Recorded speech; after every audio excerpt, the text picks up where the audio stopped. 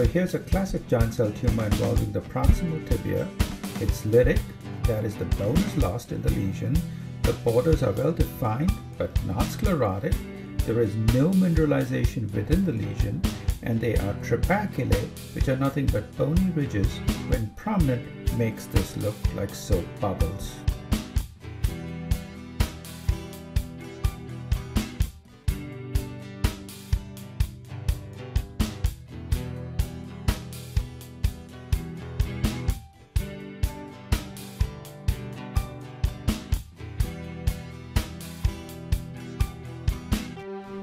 The best way to remember this is bones towards the knee and away from the elbow.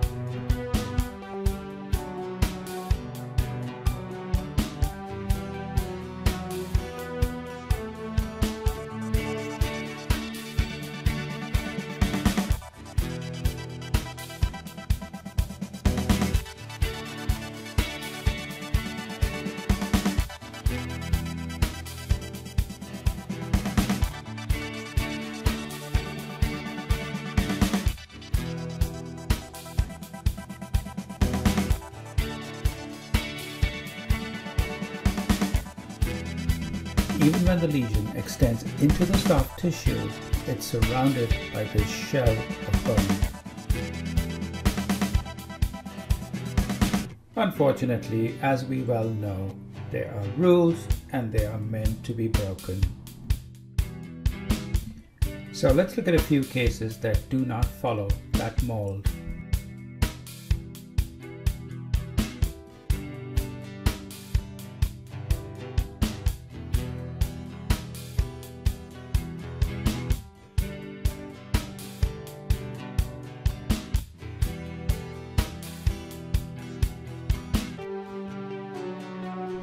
In challenging cases, immunohistochemistry for G34W is extremely useful.